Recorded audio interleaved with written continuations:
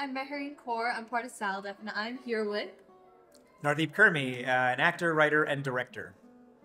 So, we're going to start off straight off with your debut film, The Land of Gold. And obviously, we all have known that it has received critical acclaim, and it's also on HBO, which is huge. That's crazy. Yeah. And I wanted to just... It is crazy. And I just wanted to start off with, can you share like the journey of bringing this project to life from A to Z? What happened? How was it significant to you? How is it propelling you forward? Yeah, why is this significant to me? It was my first film.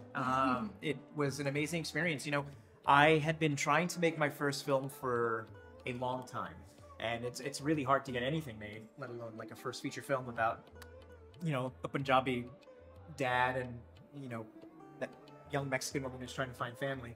So the journey for Land of Gold really started in 2018. I started writing the script, thinking about it, very much in response to what was happening politically in the world, you know, at the time, and still happening. Child separation at the border. It was just really, really heartbreaking, and it broke my heart even more when I was speaking to South Asian immigrants and like family members, family friends, and things like that, who were having a really unempathetic response to this. I started hearing a lot of sort of conservative rhetoric about, oh, they should wait in line, there's a right way to do this. And it just didn't ring true to me, because I'm like, we're all immigrants here. Like, we came here for specific reasons, and, you know, they're doing it their way. And is there a right reason to separate children from their family? There's no right reason to do that, right? It'll never be good. So I felt compelled to write this story. Also, in my research, I realized that there was this rich, untapped history that was unexplored between the Punjabi community and the Mexican community, dating back to the late 1800s, early 1900s. And that's like for a longer project that's specifically about that community. But I was so inspired by this share of cultures and the fact that these two communities who were oppressed and suppressed found each other in this time period during the Asian Exclusion Act, that they bonded and thrived from that, right? So that was kind of like the ingredients that started making Land of Gold a reality. And then in 2020, is it my rear? Yeah, 2020, we were very fortunate. We won a massive grant called the AT&T Untold Stories program. And it was at the Tribeca Festival in New York, and we won $1 million to make Land of Gold. We won that in June, and then that evening we started producing the movie like right away. And we had about 11 months start to finish to make the film, because we had to premiere at the Tribeca Festival in 2021. So the film premiered on the festival circuit at Tribeca in 2021, and then we enjoyed a year-long festival circuit, won a bunch of awards. It was great. And the movie premiered on HBO Max in May of 2023. I'm getting my dates wrong. We premiered at Tribeca. We won the Untold Stories program in 2021.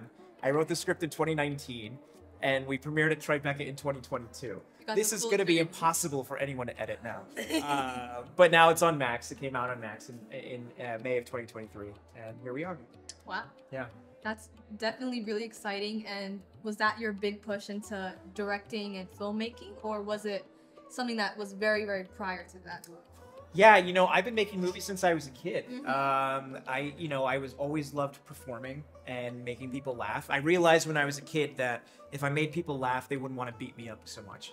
So, yeah. So I should laugh or like... You should laugh. No, with you. Or both. You could be a mix. Yeah, sympathy is great. Okay. No, so I started making people laugh and performing, and that led to, you know, performing in community theater, on stage, and like the school musicals and stuff like that. But I realized that there was a moment where I needed to control the narrative a little bit, because I wasn't seeing our stories being put out there, my story being put out there. So I invested in a video camera. We had a class in school we were very fortunate at, called Video Applications, and it married my love of photography and performance with filmmaking. And I started making stupid shorts in high school, like really dumb short films. But that led me to go to film school, and then, you know, been making stuff ever since. That is crazy. So generally, do your movies align very much with your narrative, or any themes that come up in your stories or in your films that are from your personal life, from your personal stories? Yeah, you know, Land of Gold is very much inspired by my family. It's not my family, but yeah, there's definitely things that bleed through, right? I don't know of any filmmaker or storyteller who doesn't put something of themselves in the stories, because they have to make it personal and intimate, right?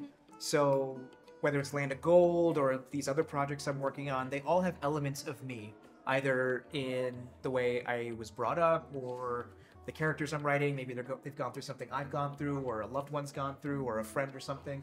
So yeah, there's always a part of me in everything. Sometimes a bigger part, and sometimes maybe a smaller part, you know. But I think that's what lends the authenticity and the honesty and the vulnerability to the film. Whether it's a comedy or a drama, you really feel that there's the person who's telling the story understands what they're saying, what they're telling, right? And that's the whole point of storytelling in general. That's the whole point. You don't want to see some, you know, dunderhead make a movie about something they don't know, because what the hell do they have to say about the thing, right? But if someone, you know, Land of Gold, I've never dealt with someone who has been separated from the family, but I've taught undocumented children in theater programs. You know, I have a family that faces addiction. You know, I have a family that struggles with their faith. So those elements go into that, and then, you know, make it feel real. So what kinds of themes or elements do you want to have very prominent in your kinds of films? Oh man. Do I want, or do they just happen? I don't know if we get to choose. I don't think we get to choose what we want to talk about. I think that just happens, you know, by nature of what we're interested in. I think I'm very interested in intergenerational trauma and how trauma is passed down from family member to family member, especially from immigrant communities. I'm interested in how people connect and communicate, specifically culture to culture. You know, a lot of the South Asian narrative, a lot of what's happening right now, at least in the South Asian storytelling community, I'm seeing is this struggle of what is our narrative?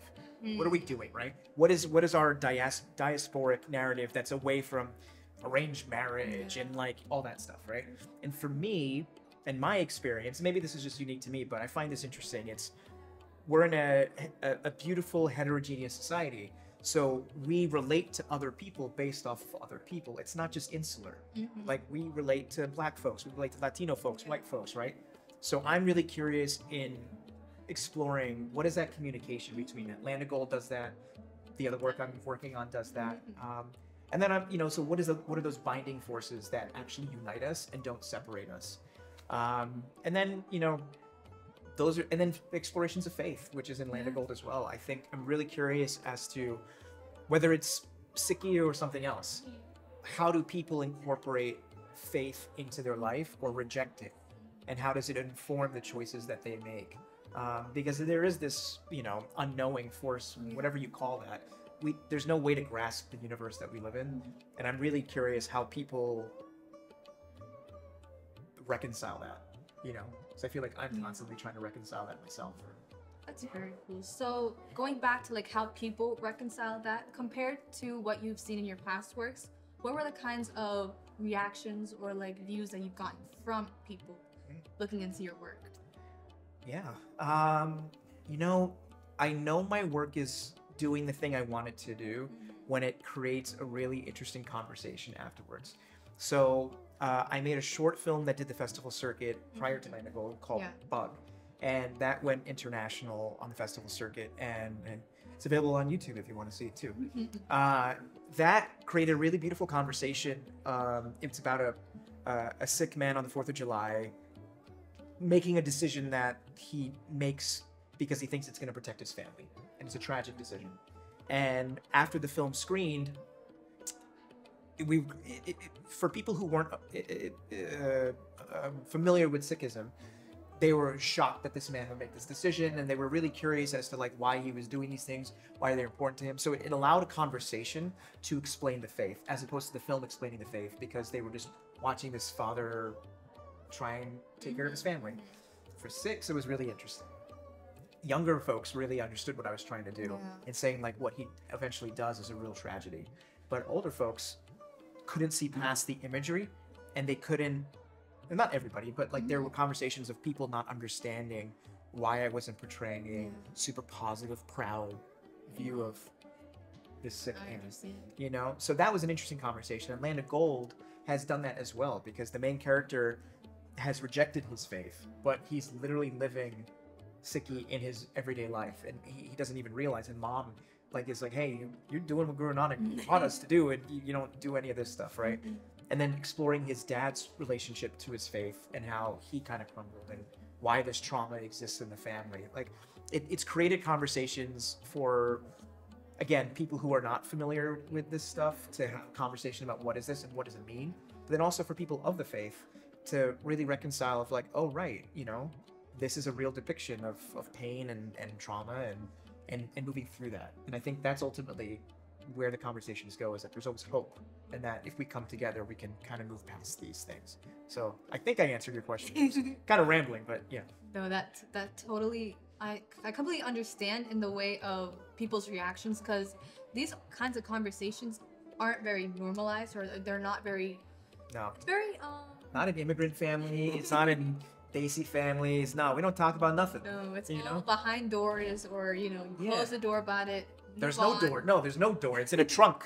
So it's in a trunk in a closet. Yeah, the rug is on top of the trunk. You're like, why is the rug on top of the trunk? And it just keeps driving backwards. And it's in a car. We're going reverse, and you're like, great. I'll never get to It's just falling back. It's just, yeah. So like, let's have these conversations out in the open. Let's talk about, one of the panels earlier talked about alcoholism and addiction in the family. This movie talks about that pretty openly, right? Like, let's talk about these things we don't talk about, and maybe through watching someone else struggle through it in film, you can have a catharsis and maybe work through it yourself. Yeah. Okay, well, is that good around? Yes. Yeah. For the also, when you're doing that, if you want to talk about any upcoming, like what you're working on. Oh gosh, yeah. Yeah, message for the kids out there. Keep making stuff. What we really need to see is your perspective on the world and how you see things and how you things can be better. How you think things can be better. So please keep making stuff. It doesn't mean you got to have the fancy equipment. Like, you don't need these fancy cameras here.